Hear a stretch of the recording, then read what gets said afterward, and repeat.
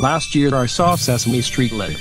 Let's party. Feld's first attempt at recreating the Sesame Street magic VStar has brought over the past 37 years. It was a mixed review. The last characters, count only being a puppet cameo, and repetition of a song that doesn't need to be repeated in the same format 3 times, were just some of the only negatives. But the show writing and sets and costumes were beautiful. And Feld actually did Super Grover's costume design in the correct way. It was a pretty okay show. But this year, I saw Make Your Magic and I have to say, Feld learned from their mistakes. There were only 8 characters, but it's okay. The show was more character-based than last year, probably more Elmo-based than any others, but it's good. Another thing to note is how the show did not explore the basic Sesame neighborhood, it went deeper into the exploration. It went, well, basically. Around the corner. Also a thing to note is the cast of characters is almost the same as Left's Party. Except Count is real this time, and Oscar finally gets his much-needed vacation from a new tour. As Oscar was not there, although he is missed dearly, the show welcomed Gonger, the wonderful chef from Worcester Hotel and most recently Sesame Street. Before the show, Maya Monster, an interactive meet and greet where she actually talks, does a countdown to the show where the best line of that show happens. Just count to 560 more times and then the show will start. The show kicked off with an overture just like in the good old days. And the main curtain opened up to reveal the street that everyone sees on TV and, wait. Could be. It can't be. It is. The green fence is back at Sesame Street Live. As the show starts as a normal day on Sesame Street, Justin the Magician, which is the main human in the show, asks how to get to Sesame Street. That's when Big Bird comes in. Hi everybody! How you doing? Good to see ya! Big Bird then says that he's already here. And then Sesame Street theme song part 1, and Elmo pops out of a hot dog cart. I don't know where they got that idea. The opening number continues with a little parody of Peasant from Bell Big Divdo. Then continues with a jump rope solo, and ends with the iconic theme song once again. Justin then invites Elmo and he means all of his Sesame Street friends to be in the magic show. The answer was yes. But once again, Sesame Street poked fun at Twitter app. Meanwhile, Cadabby in the season 49 outfit, which is seen here in the tour for the first time, appears with the help of fairy magic and special lighting cues. Justin then teaches Elmo a trick he can learn for the magic show which Elmo doesn't get. Well, actually he gets it, but the cloth just had the wrong props at times. After the Power of Yet song, Justin then invites Elmo to help him prepare for the magic show. Then it leads into an original song that is underrated and is actually good. And after all this time, what the Sesame Street Live fans didn't expect but got anyway, Gonger's official first appearance in the Sesame Street Live touring series. Cookie Monster, dressed as a chef in Sesame Street Live for the first time in over 17 years, is planning to make cookies, which is claimed as magic to him. Justin explains that it is not magic, but science.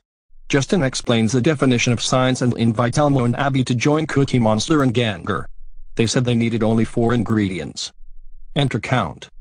Count says that 4 is the number of the day and runs off after his signature laugh.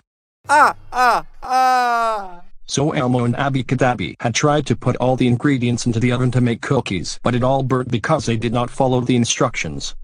They then learned to bake cookies the right way by doing a parody of the Cupid Shuffle, reworking the lyrics to do with baking cookies. After the whole song, they go back, park the truck and wait for the finale scene to come back on. After Elmo practices his trick again, being inspired by Cookie Monster, Elmo, Justin, and Big Bird discover the wonders of shadows. Oh yeah, a song from Sesame Street would have worked perfect for this scene. With a little magic, Justin and Elmo's shadows were free. One of the most impressive scenes Sesame Street Live has ever done. After Big Bird went back to prepare himself for the magic show, Rosita entered with an entrance similar to Elmo's in Left's Party. Coincidence? I think not. Rosita then teaches Elmo about anything making music, which took 2 minutes and not a 90-minute show called Elmo Makes Music. As the song finished, Elmo put in a little Elmo's World by adding in the happy dance, which leads into a very impressive dance break. Elmo then tried to practice the magic trick again, but a banana was there instead. Justin then suggests that Elmo keeps practicing while the audience takes their much-needed break. Act 2 starts with the same overture, and goes right into the bringing up audience members on stage with a parody of Dancing with the Stars, hosted by Count Von Count. 3 audience members were selected to dance with either Rosita, Gonger, and Grover. There were also 3 kids who were judges and everybody won because it's Sesame Street. As the actual story started again in Abby's fairy garden, Elmo and Abby Cadabby learned about the transformation of a caterpillar to a butterfly. Elmo then couldn't wait for the other butterflies to transform, so then what better way to learn about patience than by parodying Katy Perry and changing up the lyrics? To help Elmo and Abby be patient, Abby Cadabby suggested counting things. That's when you know who came in from the obvious entrance. Surprisingly, they did the number of the day from 2014 instead of the one we recently got hosted by Cookie Monster. But hey, it's good to see more count in the show. Finally, all 4 butterflies, yes, the number of the day, have all came out of their chrysalises and flew into the audience. Abby Cadabby then caused a set change with the wave of magic. Then painter Grover came in with a blank canvas and greeting us and saying that he is still a character in the TV show and has been in almost every tour since 1980 and said, "Hello everybody!" Grover plans to paint a picture of this beautiful set for his mommy, and he realizes that he does not have enough colors for the pictures. Justin then teaches him that the 3 OK Feld we literally already have covered this. There was a whole show dedicated to the 3 primary colors, and most people remember it. Elmo, ready to give up on learning the magic trick, Justin tells him to not give up through the hit song from the 2012 theater classic Can't Stop Singing, Don't Give Up. Then, Justin tells Elmo that every magician needs a good friend, and they sing Be a Good Friend as they try to highlight the modern show instead of the Henson era. Count Von Count enters again to count down to start the magic show. The magic show includes a parody by B.O.B. The song was magic because no other pop song would work with this scene. Getting milk into a glass through newspaper. Magic with cookies, fun with shadows.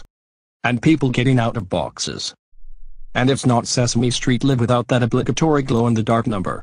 After 17 years, a whole new glow-in-the-dark sequence was created. In fact, I think you ought to have bugs in this club of yours. Grover brought out a painting so Justin could use it as a prop to make himself disappear and Elmo appear. Elmo finally managed to make flowers appear. Abby Cadabby then wrapped up the show by summoning bubbles, which I originally thought was confetti, from the sky. And our show finally closed out with the obvious choice for an ending song. Smarter, Stronger and Kinder. Confetti was launched, characters said their goodbyes and the show ended. Bye-bye!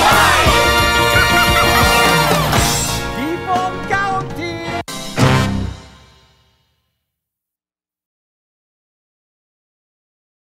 Overall, the show was better than last year. It featured one more character, explored more parts of the street, had a good storyline, and unintentionally highlighted some of these very good but underappreciated works.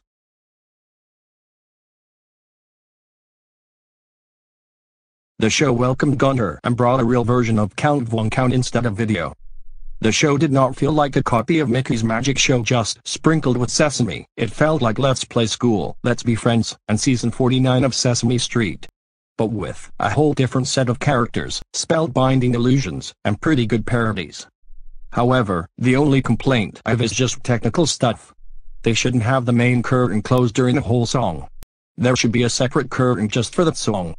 Overall, it's not a major complaint, but it deserves to be recognized. They did not update the Count's outfit in Sesame Street Live to resemble the TV show one. The manufacturers just reused the design commonly used in Busch Gardens for Count instead of updating the character's outfit.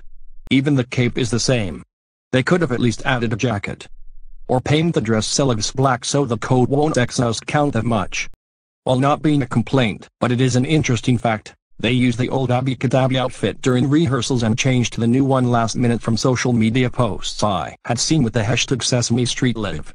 Don't know how it happened, but they are way ahead of Sesame Place and other Busch Gardens parks I know of. This show gave me more hope in the future of Sesame Street Live. Can't wait to see if they have anything planned in the future.